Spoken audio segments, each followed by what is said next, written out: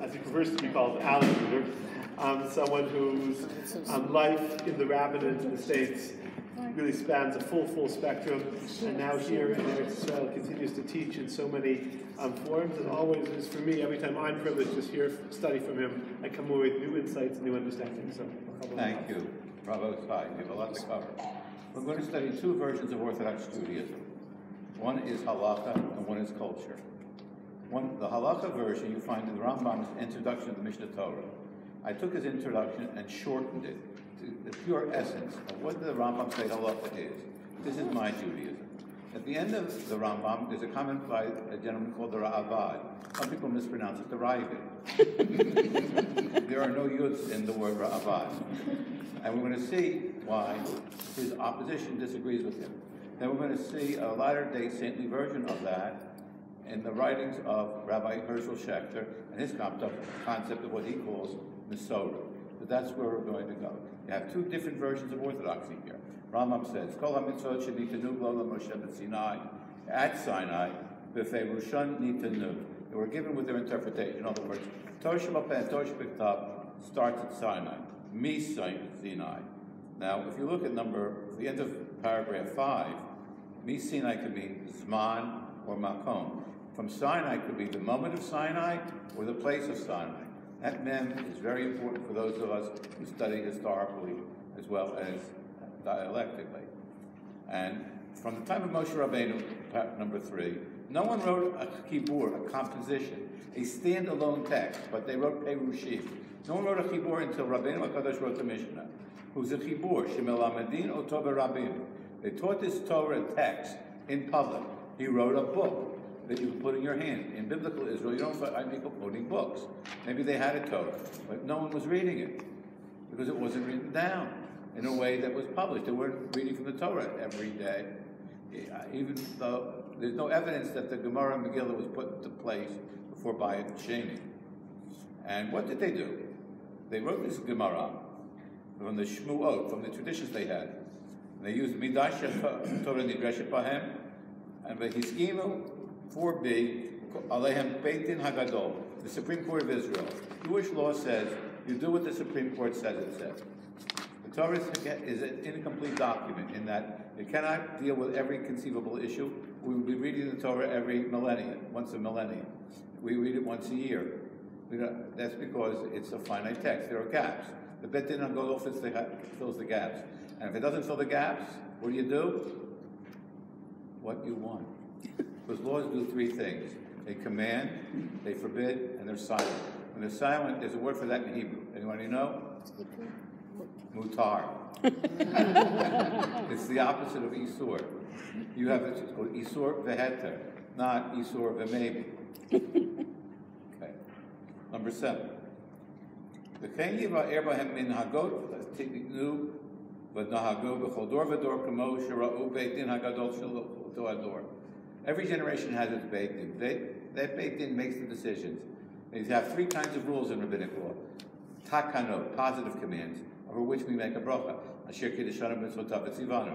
And you have gezerot, don't do things, like don't wear shotness, don't say lashon hara, don't say bad jokes. I violate that often. And then you have what are called isurim, no. And then they have hanhagot, minhagim. Those are positive acts for which you don't make a bracha. For example, chibut arava, hitting the arava on Hoshana Rabbah, or fasting Erev Pesach and Erev Sukkot, Erev Purim. It's not in the Gemara as a fast day that's obliged. It was a minhag that was accepted by Israel. The men in this room all wear kippot. It's minhag for synagogue before Israel. I got into trouble once in one of my shuls because I commented the Ramah said it's not a requirement on the street. Tshuva to Ramah. And I was once asked, will you spend your nights looking up this stuff? I said, sure. It's more fun than TV. Okay. The Zekenim Sheba'oto Gamaru Shahadim Kafu. The rabbis of the Beit Din decide the law the way they want. What happens if a new situation occurs? The Beit Din HaGadol can't make a mistake because they have allowed to say what a mistake, to say what the Torah requires. The Torah requires that we have to pray. How do you have to pray? The Chazal will tell you how. The Torah says you should remember the Shabbat, Bidvarim, with words. The rabbis invented words. They're called Kiddush. Now, is the mitzvah to say Kiddush only for Shabbos? Remembering Shabbos is only for Shabbos?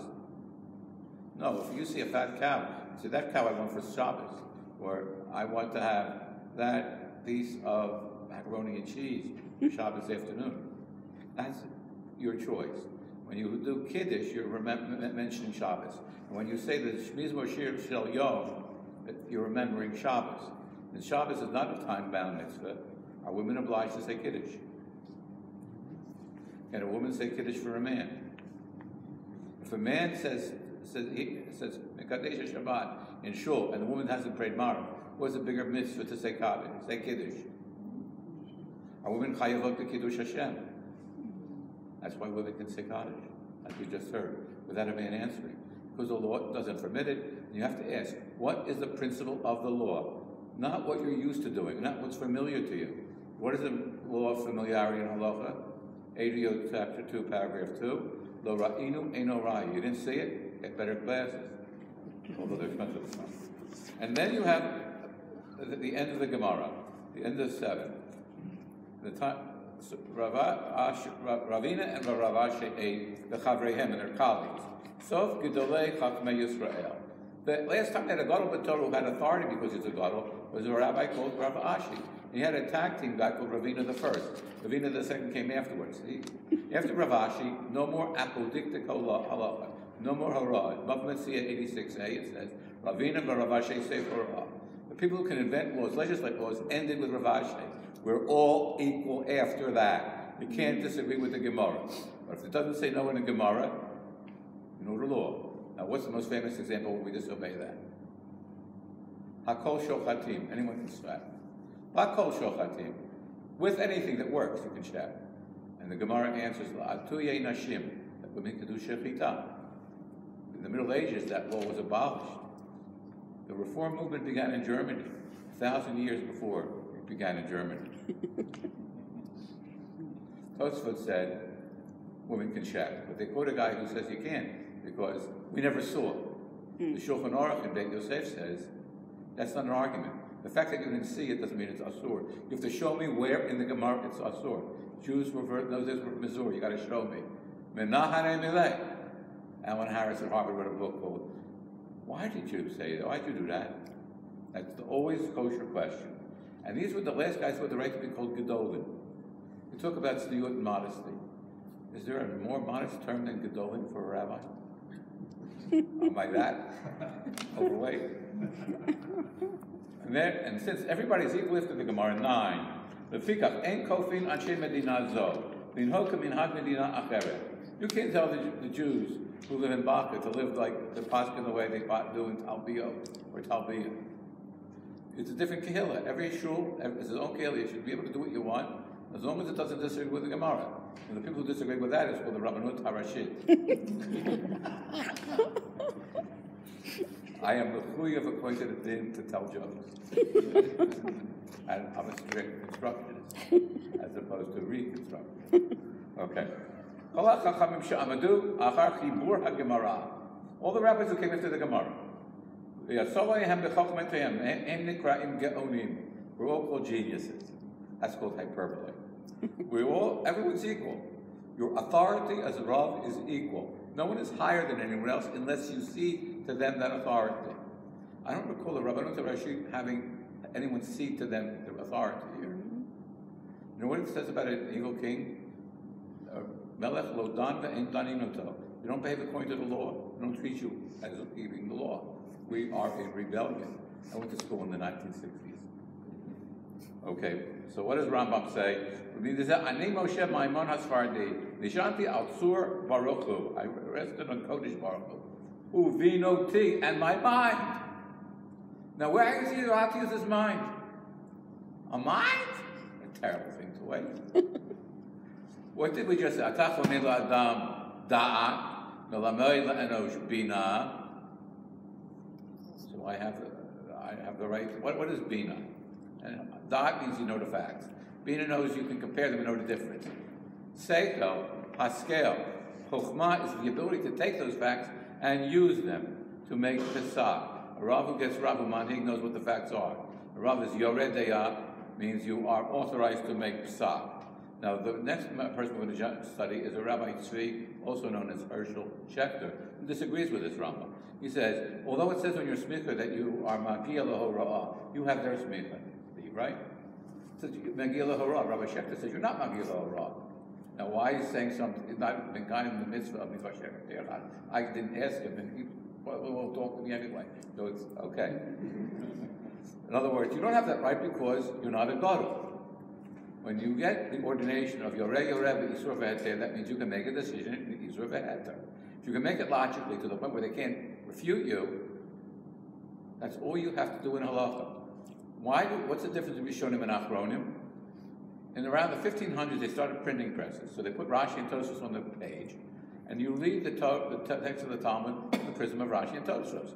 Two Ashkenazi generations in the High Middle Ages. If you put the Rambam and the Rif, you have a very different Torah, like the Rambam, where the Rabbina and Rav Ashi Sofarah, and after that, it's a free-for-all. I have to convince you. I can't lord it over you. However, I have to do what Beit Hillel does. I have to show the opposition. We're going to see what Rav Schechter says. And I give the footnote. It's from TorahWeb.org, special, RSCH, is Rabbi Schechter. The Torah does not provide simanim to distinguish between kosher and non-kosher animals. So, rather, a list of non-kosher fowl was given. These are treif. What is it? If these are treif, and these in English is called a demonstrative pronoun, it means these. It also means not that. Elu mitziot shalom. The elu chayav lahakrid. Or elu tzrichim lahodot. These people are ba'at tzrichim lahodot. 4 people have to bench gomer. It doesn't say elu. It's not in that list. Maybe you shouldn't bench gomer because it's not in the list. Elu means this. Ze eli v'yanvei. And one must act out of Masorah. But the Torah Shabbat didn't say that. That is a chidush of Rabbi Schechter. You need a Masorah. When the Gemara says "Ein ochin ela b'Masorah," that means if you don't know what the simanim, but you have a tradition, that's okay. But if you see the simanim and you check, going to the Rabbim, that's kosher. Going to Shulchan Aruch, that's kosher. Ashkenazim aren't happy unless they aren't happy, so they say we got to be strict. Regarding fish, no Masorah is required at all. That's not entirely true. I studied with a gentleman at Yeshiva University called Moses Tenley, who thinks swordfish is treif. And then I knew a guy called Rabbi Isaac Klein, who said it's kosher. What's the answer? In the Mediterranean basin where they had swordfish, they said it's kosher. In Danzig, in the Polish corridor where it was frozen all year, they didn't have swordfish. It's a cutting. I'm not going to posit this by teacher. You know what I think, if I think at all. Okay. The Shach in his commentary to Yored Deya, the Shach. He may be related to Rabbi Menachem Ner Shach, I don't know. He says, he meant it's eating a kosher behemoth that his Masorah is needed. Wow. You need it, in other words, what the Torah says is not good enough. You need a Masorah too. Where does the Torah respond to that? In chapter 13, verse 1, Deuteronomy, it says, don't add and don't subtract to the Torah. That means the Eibishter got the Torah right the first try. All in one. Okay. Although the Talmud gives simanim to determine whether any given animal is a behemoth or a chaya, the Shach recorded a chumrah that a Masorah is needed. Minah hanemilei. Where do you get that from? Or where do you get that from? I don't know. The Chazon Ish, the Yored Deya, Siman 11, it says the Chochmah Sodom, Rav Denzer, understood the Shach to have said that it's not only necessary for Masorah to identify an animal as a chaya or a behemoth, but to allow one to eat an animal at all. The minhag requires a Masorah. The minhag requires a Masorah. At the smicha exam I did with the late Rabbi Oscar Fessman of Beis Midrash Torah in Chicago, he asked me, what do you eat on Thanksgiving? I say, Hodu Lashem Kitov. I don't eat fowl because it's fowl. But it's kosher. I do Thanksgiving. He said, why do you do Thanksgiving? I knew what he wanted because I read up on it. I didn't know you're testing. I said, it's not usher, and I have to have respect for America, which is the land of Chesed. The Rav Moshe said, he smiled happily, fed me dinner, and gave me smicha. That was my first one. Now, that's the problem here. Do we have a right to add to the Torah? Are you allowed to make a chumrah? Yes. The Torah says it's kosher, and you are choshesh in the Torah. That's not a nice thing to do. Don't think the left doesn't keep the law. The right gets it wrong too.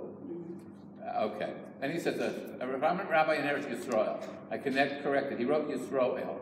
The word Yisroel is based on two contiguous vowels. That's called the diphthong. That's called assimilation. You should never say Yisroel. You can say Yisrael b'tach Hashem or Yisroel b'tach Hashem. But don't say Yisroel. But that's against the halachas of diphthong. It came up with an original idea to permit Kohanim to go to medical school, to come in contact with dead people. But Moshe Feinstein published the tshuva, pointing out the rabbi's suggestion could have been implemented years ago, but never was. Is that a legal argument? That's from Rabbi Moshe Feinstein. In other words, this is something, tradition is what we do. Tradition is what we have seen. It's not what's allowed in the book. Is it book culture? When God gave a book, he said, this is a book that you have, and you can read it, and you can know what's right or wrong. And when the Rambam wrote his Mishnah Torah, you have at least an avenue to figure out what's Mishnah. I don't have to listen to the rabbi if I think he's giving hot air. If I'm a lady and I say, I want to check, you can't check. The Lubavitcher Rebbe said, women can't check because they'll faint. Well, if you faint, you're puzzled for two. If you don't faint, it's mutter. What's the issue? It offends your sensibility. Well, God didn't give you sensibilities to Israel. God gave a Torah to Israel. This is what it says. Okay. As a matter of halacha, rules which have been accepted for centuries cannot be overturned. Oh, yeah? How many people come to Eretz Yisrael, keep 1 day or 2 days of Yom Tov? The real law is you keep 1 day in Eretz Yisrael, period, whether you're going back or not. Because that's a din d'obaisa. The Avkas Rocha made a mistake. So that doesn't mean Beis Yosef is a bad man. To understand is he did what he did without a computer. He had more in his brain without a computer than I have in my CD-ROM. My CD-ROM is pretty big. Brain is it, but the CD-ROM is even make a mistake. Or, let me throw this at you. Are you allowed to pray to angels?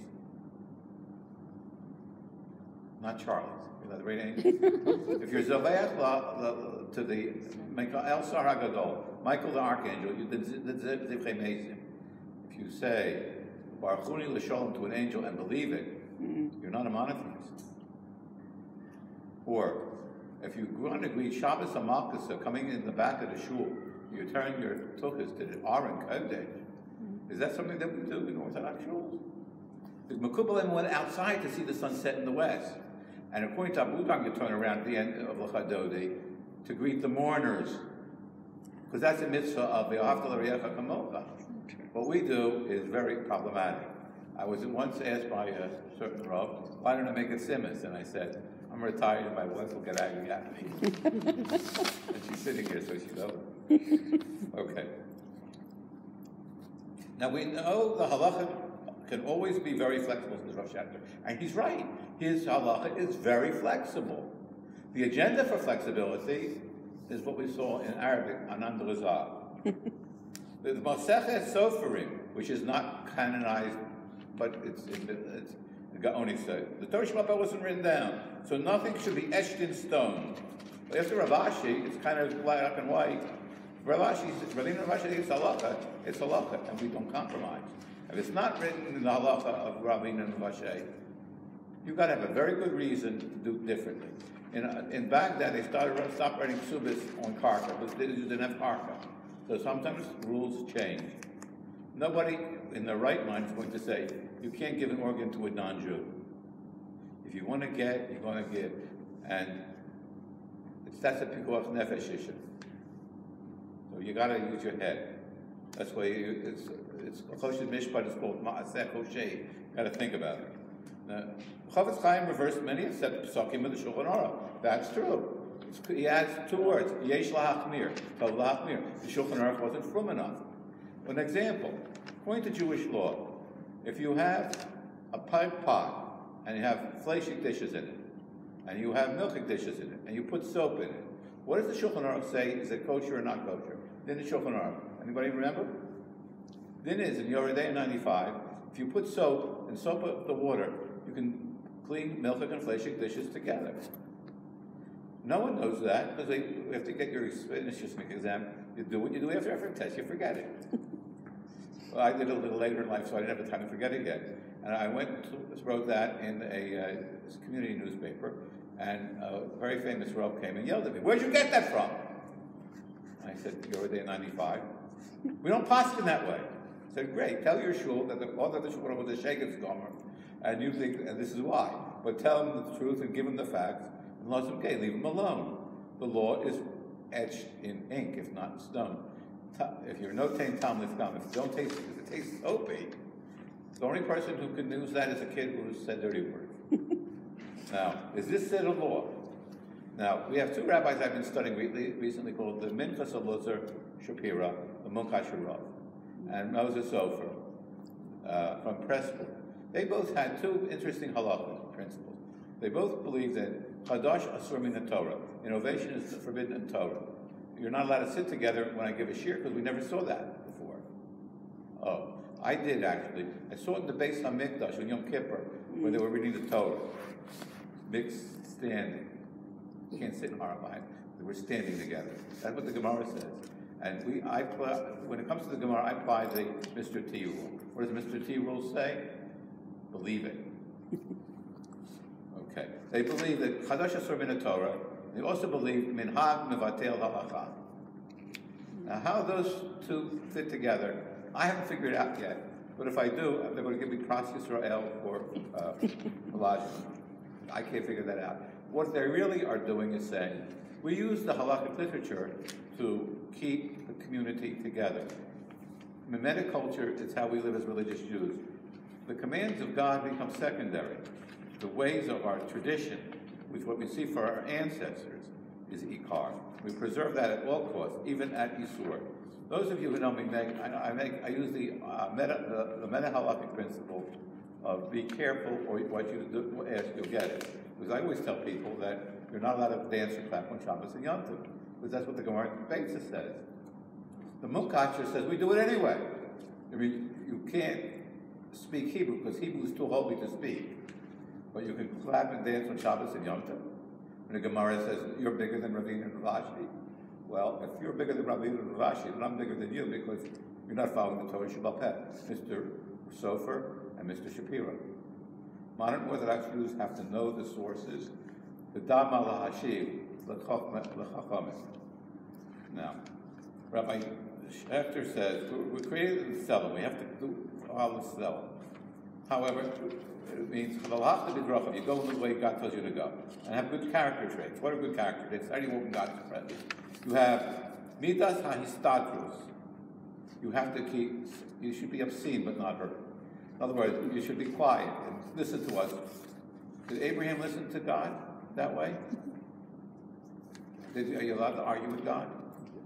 Abraham said, "Hashofei kol haaretz lo yaseh mishpat." You get yelled at for that? Not that I checked. According to Avos the Rabbi Nosson, he passed the test by saying no to God, by arguing with God. When Moshe Rabbeinu was yelled at after the Korach incident, when 250 people died, he says to God, "You give me a hard time again."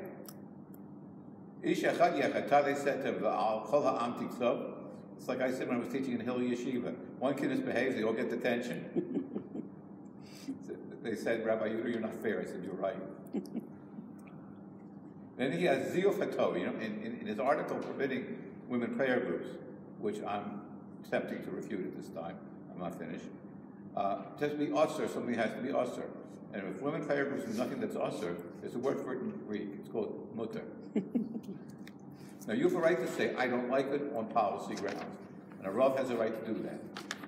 But you have to be honest. This is not wise, inappropriate in this community. But you can't say someone who does it did wrong unless you can show me the Gemara they violated. My son was once asked, "Can I dance with the Torah on Simchas Torah?" He said, "No, it's not allowed. The men are doing it." He said, "That's not allowed either." Okay. The Gadol HaTorah that we have today follows Rabbi Shechter's quote of Tosfot that says it's the Gadol Hador. Rambam's Gadol Hador was the first among equals in the Beis Din Hador. You're not bigger or better because of anybody else. Until we get to the Rabban. Now let's go back to the Rambam. The very last paragraph, 12. Where did Rabbi Schechter get a shita from? He says the Rambam Savar l'taken v'lo tikein. He intended to fix and didn't fix. Or in modern Hebrew, he intended to make a reform and didn't reform. Ki azav derech kol hamechaberim asher hayu lefanav. He didn't do like everyone else. He didn't follow the way we did in the past. Neither did Avram Avinu, neither did Moshe Rabbeinu. Are we required to do what the past tells us we did in the past? If we would, we'd all be wearing keffiyahs. Keffiyah is the same word as kippah. Kaf, haf, yod, hey. Keffiyah and kippah is the same word. If we did like our ancestors, we would wear keffiyahs today, not kippah. They saw their predecessors and they said the name of the people whom they got their halacha from. Rambam did that in the introduction. He listed all the Gedolei Hador. Because the halacha doesn't follow the Gadol Hador, it follows the Sanhedrin. The vote of the collective plenum, not the godless of the individual charismatic. When you speak as a charismatic, we don't like that. When Eliezer HaGadol, who was such a Gadol, they called him Eliezer HaGadol. He said, God said I'm right, and I'm going to prove it to you. I'm going to get a voice, an echo from the heaven, it's going to say you're right. He said, you're right. He said, God, mind your own business. You gave it to us. Even if you're right, and he was right, because once a oven is shattered and it doesn't have a use for the shards, that oven is kosher or tahor. Problem is, the Beit Din HaGadol has a right to define the dinim mufla'im. Dinim mufla'im. And when Shimon ben Gamliel went and insulted someone else, now, are you allowed to insult other people in Jewish law? No. We have a rabbi here called Rabbi Shach who did that. I won't vote for Naftali Bennett, but he's not a Rasha. He wanted to draft people into the yeshiva, into the army. The Gemara in Sota says everybody serves in the army. Only mistake that Lapid and Bennett made, he wanted to draft the men. According to the Gemara, you have to draft the women too. What it says. But so Lapid, I would excuse, he didn't have a religious background. But Naftali Bennett should have known that. Comes Rabbi Yosef, he says in Rashad, and if I were there, I would say, Chacham Avadia, you should. Ma rishato al ezach halacha b'torah shabbat peh u'bavar. O tagidi, o levakesh licha. The Torah means we can argue even with the Eivishter. And you don't insult people. I believe you are wrong. There was a very famous rabbi who was a personal friend of mine who said that women today would rather be single than unhappily married. That's not the chazak in the time of the Gemara. And a very big gadol, as opposed to a little gadol, said, no, it's a chazak in the Gemara, that's eternal. No, the hanhagot, the takanot, and the gzerot are eternal. Hazakas are not law, they're description. Yes, sir? Just 5 minutes. Oh. I'm enjoying it. 5 minutes. Thank you for your chamsa. Now that's what should have been answered. The correct response, if you disagree, is, sir, I believe you made an error, and here is why. Come and say, you are apikoros, violates 3 laws. And it violates the law. The curve you use is the curve against which we bounce you. And the third one.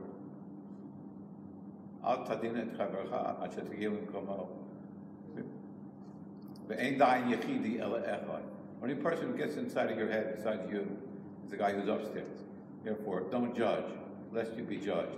Matthew 7, chapter 1, verse 1. Are there any questions or fetches? Yes. Just quickly, so you mentioned this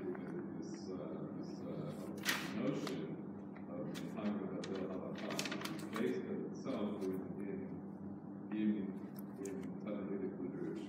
Yes, that's in Dinei Mamonos and Yerushalmi. And Isra V'Heter does not apply, but they apply it anyway. For example, if you live in Cincinnati, Ohio, and you have a field, are you required to have lechet shikha, pale lechet shikha? If you live in Cincinnati, Ohio, according to the halacha, you have to, but the Ramah says you don't. Okay. Ramah says, do you follow the Ramah? If we follow the Ramah, we wear tefillin chalamah. So in this country, we don't follow the Ramah. It's amazing. They tell you kidneys, you have to be careful. But wearing tefillin, which is last I checked, is still a doraisa, that you don't have to do. Now, I don't know where their heads are. I'm retired, my pension is stable, so I don't care, they can't fire me. But, so I'm free to say what I think. But just a little bit of logic. When the halacha says this, the Ramah says you can clap and the law changed with the times. How do you say in English the law changes with the times? Reform. The Gemara says X, and it's not our minhag. Arba tzrichim lahoda. It says Nashim chayavot b'virchat hazimun. Women have to say birkat hazimun. Now, there's a Tosafot that says that's not our minhag. You're right, it's not your minhag, it's your mitzvah. Why is it not our minhag? Because we don't do it. That's what it says. Now, if you live in yeshiva, you're not allowed to attack them because they're written in the book. Which book? We don't pass them as the Rambam. So fine, maybe the Rambam's wrong. Tell me why he's wrong and you're right. Why is your interpretation better? And I will conclude with this. When I was given a position to teach halacha in a place called Stern College, they're very strict there. That's what it's called, Stern College. Sorry. And I was teaching Torah Shabbat Peh, and my Rabbi, a Sephardic gentleman, said, "You're not allowed to teach Torah Shabbat about the women." So I said, the Gemara does not the lashon of Easter. It says, "Kol ha'melamed mitoki ilu ma'malei fluid." That's not a mitzvah. It's a description.